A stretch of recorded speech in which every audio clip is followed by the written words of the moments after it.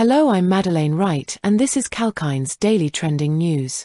Mineral Resources, MinRes, has announced 570 job cuts and a slowdown at its Mount Marion Lithium project as it aims to manage its debt-laden balance sheet. Led by billionaire Chris Ellison, MinRes also recently sold gas assets to Gina Rinehart Hancock prospecting for $1.1 billion and closed its Yilgarn iron ore mine. Investor concerns are mounting not only over MinRes's financial challenges but also due to recent allegations involving Ellison in a tax evasion scheme. The company faces increased scrutiny from the Australian Securities and Investments Commission as it works to stabilise finances and address shareholder concerns.